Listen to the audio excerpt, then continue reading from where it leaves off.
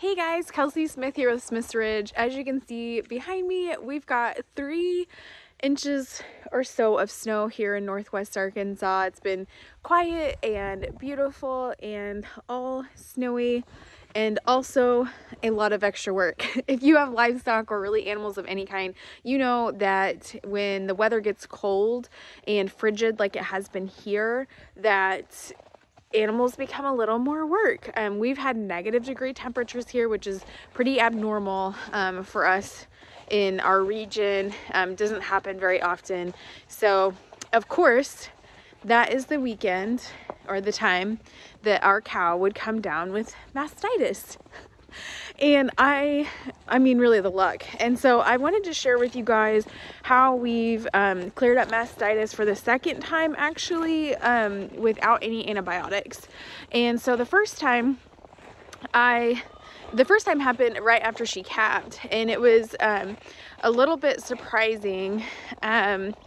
We were relatively inexperienced with a cow in milk, and so she calved September 21st, and literally the next day the calf just wasn't really drinking enough and she was so engorged. Oh my goodness. I think I have a few pictures. I'll try to find those and share those with you. So she got very engorged just that next day after having her calf.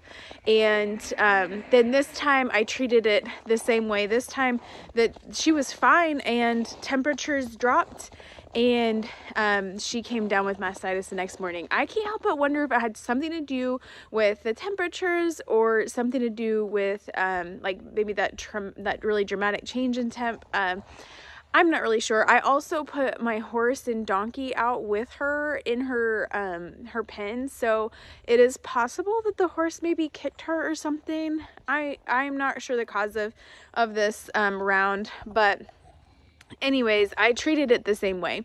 So here is what we did to treat mastitis naturally. First off, frequent milkings. I mean like 3 times a day, 4 times a day. You really can't milk her out enough. So get all the milk out. And that's what we typically will do is milk with the machine and then also hand milk out just every drip, every drop that you can get out. And then the second thing is vitamin E.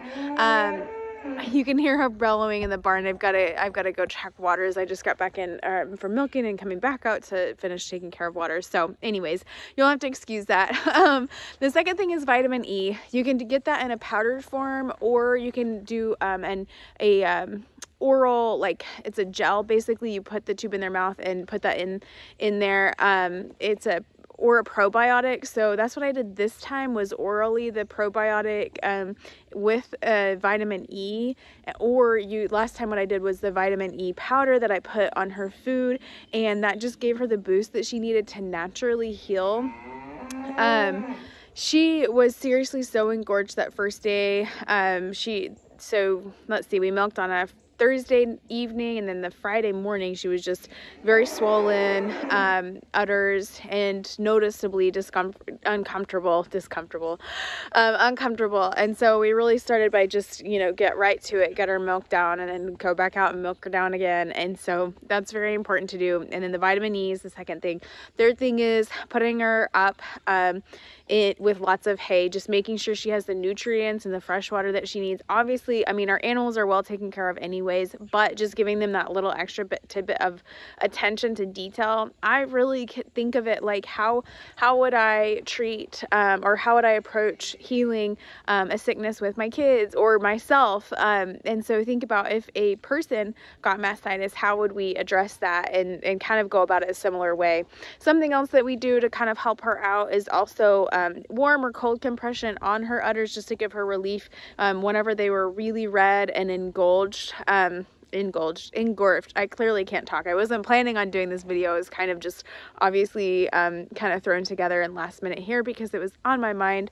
I really wish that I would have taken some videos of what her milk looked like, because I did bring that in and filter it and just kind of kept an eye on it to see, to really see, was she getting better or worse. And so what I noticed, or what you'll notice if your cow has mastitis, is that there are kind of buttery looking lumps that come through the filter, and you'll also notice that the filter gets clogged quite easily. So as you're running your milk through, you can fill up, you do all of your milk with one filter, but whenever she had mastitis, the filter would clog. So I would be draining that, and the filter would have milk just sitting there. It wouldn't pass through because it was so clogged with just kind of this mucousy looking, kind of buttery, thick clumps. And even the slightest bit of clump, we still said, nope, this isn't safe for our family to consume, or obviously, of course, our customers too.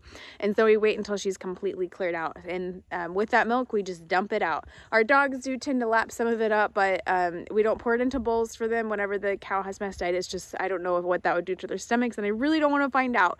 So we milked, we checked through a filter and dumped. Milk, checked through a filter, dumped. Over and over again. This is the longest. The first time we cleared it up in 2 days. The second time she had mastitis, we cleared it up in this is day 3.5. So it took a little longer this time, but she is completely cleared up. And I just wanted to share this with you because I wish that I could find something else online that was like, look, you don't have to jump right to antibiotics, because if you Google it, if you YouTube it, antibiotics, we just try to not go that route if we can help it. But of course, I definitely can appreciate the role that antibiotics play in healing, especially, severe cases. But in these cases, this was, I think they call it clinical. I call it like early onset, where it's just not very extreme. Know your animal, know their behavior and what their udder looks like, what their typical behavior is, and you'll be able to catch it early enough on that you can clear it up without resorting to any kind of extreme measures. So I hope this helps, and I hope your cow never gets mastitis, but if she does, just don't freak out. You've got this. Stay diligent, keep an eye on your animal, and I'm sure that you can clear it up naturally as well.